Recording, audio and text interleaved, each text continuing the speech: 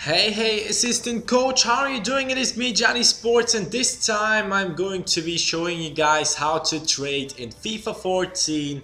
And I'm sure this will help you guys a lot because I'm a trading noob myself, and I watched a lot of videos which are out there on YouTube and tried to come up with some systems how to trade on my own. So this time I started off with Bernard. I had like 8,000 or 10,000 coins, and I looked for the lowest priced Bernard, and I did make a bid on every single Bernard on the market, which was lower than 5,200 coins. And his lowest buy now on the market was, as you can see right here, 5,300, which would be bought right away from someone, and 5,500 is the normal lowest buy now, and I'm sure about that because I remember it properly. So I got myself these Bernards. I got two already. I got overbet by someone else, but fuck about those Bernards. I got myself two Bernards, and here I'm transfer listing them to make 300 coins profit on each of them, or at least 200 coins. So yeah, this was the first trading method I did. I did trade a lot with Bernard. I should have kept them because this week he's probably going to be in team of the week, and his price has been rising a lot. So if I would have bought 10 Bernards for 5,200 2 days ago, I could sell every one of them for 6,500, 6,700 right now. So keep an eye out on the performances of the players. If they are playing really well and you're watching the game right now, if let's say Bernard scores 3 goals, go ahead and buy him on Ultimate Team right now. And here's another method I did. I was looking for right mids, silver right mids from Brazil, and there is only 3 players on the market which you can buy under 2,800 coins. So I decided to go ahead and look for these players because a lot of people are going to put them on the market for much lower prices than they go for. Right here I found myself one for 1,100 coins. Normally his lowest price is 1,500 coins, so I decided to buy him right away and put him on the market for 1,400 or 1,500 coins. This way we will make a profit of 400 or 500 coins.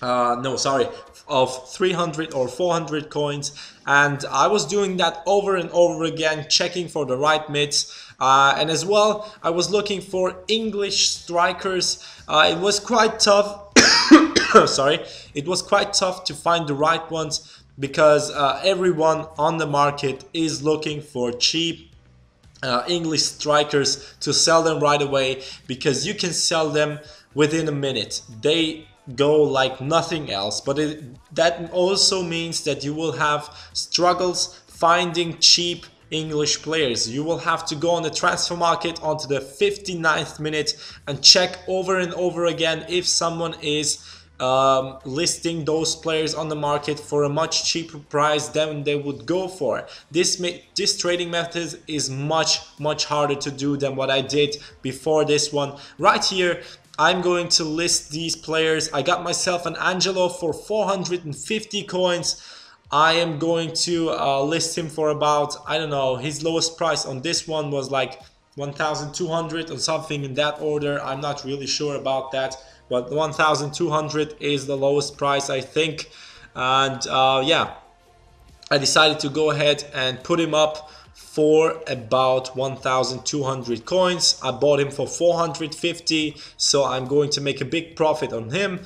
Also, we got ourselves the other right mid. He is worth about 850 coins to 950. It really goes up and down every single time. I got him for 350 coins or 450 coins, and I'm going to make a profit on him.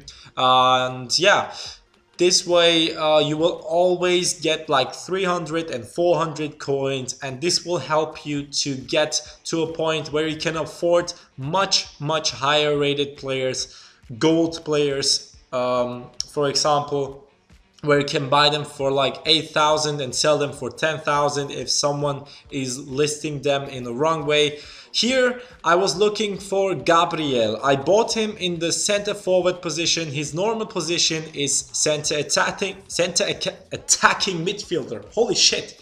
And someone used the position card on him, put him on the market for the same amount, for the same price as a center attacking midfield player. And as you guys know, the position modifier does cost a lot, so I went ahead and bought him for 1,100, and I'm going to list the only Gabriel on the market, the center forward, for 3,000 coins. Someone is going to buy him because he's a 4-star skiller and he is much cheaper than other center forwards. And right here, this guy, I made a lot of profit on him. I got myself Vitor right here. I'm not going to make a lot of profit on him, but Vitor Jr. is normally also a center attacking midfielder. I got him for 4,600 and sold him for 5,600. But right here you can see I got myself Vitor Jr. for 1,000 coins, and I'm going to make a 4.5k profit on him. Guys, you really have to be looking out for these players where a lot of people are using position modifiers on them, and then they forget to sell them for a much higher price. And yeah, here you can see my transfer list. I sold all those players. The prices have been going up and down a bit. This means not every player went for the same price. You saw it earlier. I had to lower the price sometimes, or sometimes I could up the price. Bernard, as you could see at the start, went for 6,700, I think. That was the day where he scored 3 goals, and I tried to get some gold players into my trading. I got Modric for like 11k and sold him for 11.5, 11.75. And here are all the Bernards with which I started off trading, and all those Brazilian players. At page 4 I still have like 3 or 4 players, and if I sell all of them I will have around 40k coins. In this episode we got from around 20k coins up to 40k coins. I hope these trading methods do really help you. Please, if you enjoyed this, if this was informative enough, please leave a like, subscribe. It would mean the world to me. The second episode is going to be out very soon. Take care. Peace.